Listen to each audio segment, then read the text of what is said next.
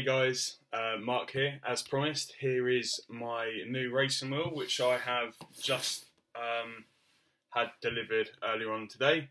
As you can see, this is a Fanatec CSL Elite, and I cannot wait to start using it. Now this video is going to be an unboxing only, as we mentioned in previous videos. I'll show you what I've bought. We will do a review and going through price points, positives, negatives, etc. once I've had a chance to use the wheel, which is going to be later on this week. With that being said, let's get straight on into the unboxing. So I purchased this the other day after selling my other wheel, and it came from Germany, and it was very, very quick to be delivered. It was purchased, I believe, on Friday, and here we are now, Tuesday, and it was delivered earlier on this afternoon, which is fantastic, considering it is from Germany. You do have to pay for postage. Obviously, it's a huge package, 4 packages. Yeah, it's quite understandable, but when you pay the amount that you do, it would be nice to have some kind of discount with postage. I see why they don't do it, purely because the amount of technology that goes into this wheel. This is really such a great wheel, great company, and they make so many extra products as well, which is just going to enhance the realism and make sim racing so much more fun. So first things first, I'm going to try not to mess too much up. You get a quick guide on how to set the wheel up. One reason why I'm not doing a gameplay video today is because you need to do a firmware update before you can play. This is done through the Fanatec website. You do need a Windows 10 or Vista to be able to do the update. Unfortunately, I don't, as I have a Mac. Yeah, I'm taking it to a friend's house, and he will show me how to do it. So inside the packet you get USB, you twat. You get a mains adapter, a USB as well, and the European mains plug, which we won't be needing, but it's still a nice addition for Fanatec to put in. One thing that I absolutely love, we're going to go through it in just a minute actually, but you get these buttons that you can put on the wheel. So if you've got a PlayStation and you don't want the PlayStation buttons on there, or you've got a PC and you don't want the PlayStation buttons on, or Xbox buttons, whatever, you can switch them out so you know exactly what's where. You've got, you know, wipers, boost, up and down numbers, and I think that's really good. They're really easy just to take out and put the new ones back in. I'm going to show you a bit more of this at the weekend, but yeah, excellent buttons. You also get an Allen key tool in there as well. Now here's the, what is this? I'll check that in a minute. Here's the actual wheel that comes with, so well packaged as well, which is what you'd expect. Also comes with the wheel. I've always used like a Formula type rim, so this is really, really nice perforated leather. You can see the blue stitch in there as well. Really well made, not fake leather at all. It's got the real feel and smell of real leather. You've also got Alcantara on the bottom. Good job it's not there, because it will wear out quicker, especially if you're not wearing gloves. These are the buttons I told you about earlier. They can easily be popped out with a blunt knife on its side, and it pops out. Just be really careful when doing it. Really nice paddle shifters actually. The paddle shifters have a really nice feel to it. I don't know why they put the up and down. Obviously, if you need to know which one's up and down, you shouldn't be racing. That being said, it's still a great wheel. You've got brushed aluminium here. I absolutely love that Alcantara. It's beautiful. Display, LED display, which will have the rev lights. This here will tell you the speed in miles or kilometers, and you can also preset different settings on here. So if you have different buttons for different games, you can just save it on here, and you can have, I think it's 5 presets maybe. But yeah, this is a really good wheel. I really like this. I think I'll maybe change it a little bit, maybe turn it into a Porsche wheel, maybe. I'm not sure. You've got a semi-quick release adapter on the back. Sorry, it comes with a semi-quick release on the back, and I absolutely love this. This is beautiful. It feels so good. I would say that the shifters are a little bit further away than what the Thrustmaster was, so anyone with small hands, I wouldn't say will struggle, but it's a little bit more of a grab. I've also read online a lot of complaints about, you know, the buttons on the steering wheel being too far away. I don't really see that as being too much of an issue, to be honest. All in all, that is such a beautiful wheel. I absolutely love it. Right, so yeah, a few more cables.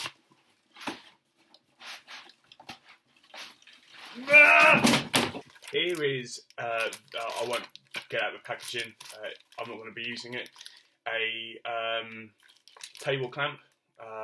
From what I've read online, they're quite sturdy, quite strong. If you're going to be racing at this kind of level with this kind of kit, which you know, isn't entry level, it's quite expensive, you're probably not going to use the table clamp. It's here. That's the wheel base. That's the wheel base itself. You can see the shift lights here, which is absolutely brilliant. Gives you a visual indicator. You know, companies like Thrustmaster, they don't have this. They have a Bluetooth module which you can add and clamp it onto a steering wheel. But first of all, no one wants a Bluetooth shift light that big on top of a steering wheel clamped on. No one's going to want that.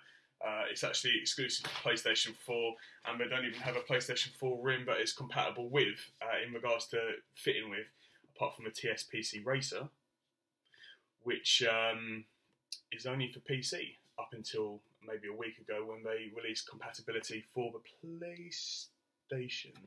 That'll sit flush there.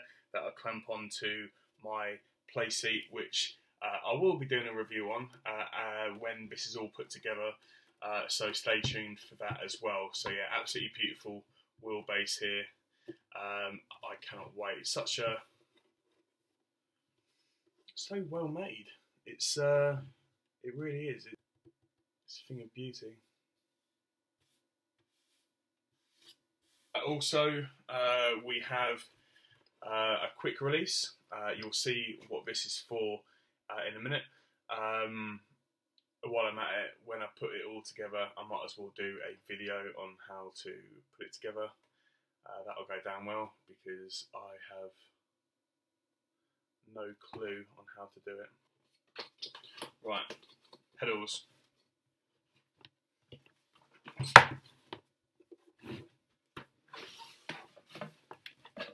Again, comes in a very well packaged box. Another quick guide. Sorry. Another quick guide with some Fanatec stickers. You've got the pedal base.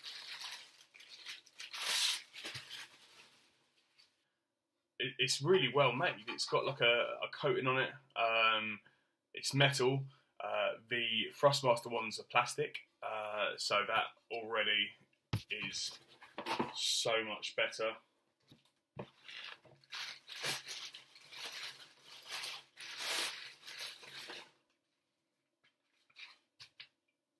There we go. There's one pedal. Right. one pedal. You can take this rubber cover off, should you want to. Again, the pedals are made from the same material as the base, and it's just, you can just tell how heavy duty they are. Absolutely brilliant. Very nice. I mean, Fanatec should get a 10 out of 10 for this. The fact that they've put in a spanner as well. I mean, everyone has spanners, but just in case you don't, Fanatec put them inside, which is really great stuff. And obviously there's another pedal in here as well, which I wasn't going to get out, but we might as well, just make sure we don't lose anything. So eventually I'll be getting the load cell brake pedal, which is a must, really. A lot of people don't actually go for load cell pedals, especially if they're going to be entering competitions and stuff like that at racing events, Formula 1 events, esports events, just because Fanatec will never have the load cell pedals on there. So in order to train, they won't have a benefit of having the load cell pedals on there. But you've got here, look at this little, that's the progressive braking, this little spongy stop thing. That's pretty cool. This is what I really wanted a lot, and I'm just going to go ahead, and I have opened this box already actually. The others I haven't, but this one I have, just because I really wanted to see it before anyone else did. But I'm going to unveil the wheel, but this is it. So this is my McLaren GT3 wheel, which will have a display here. You have rotary encoders here, all fully functioning. 12 positional here, 12 positional here. This one has 5 positions, I think. A, B, C, D. 4 positions it has. You have, again, the removable buttons. It comes with that in the packaging. But essentially, this is the wheel, and straight away you can feel such a difference from this to the wheel that I used before, the Thrustmaster wheel. The upshift and downshift was very, you could hear the spring pinging every time you pressed it. Don't hear it on this.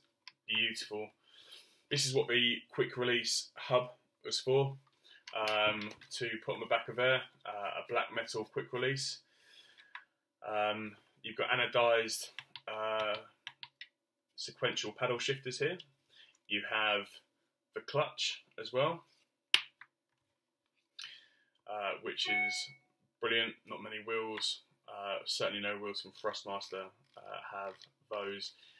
You have a little turning switch here.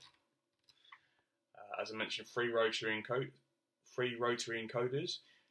You've got buttons on either side up here, and the buttons here are absolutely fantastic. These buttons, just such a positive press, and when you're wearing gloves, that's exactly what you need. Just something to confirm that you have pressed the button. It's got a really nice carbon fibre finish, and yeah, apparently it's a one-on-one replica of the McLaren GT freewheel. It is just so beautiful, and I can't wait to start playing with it.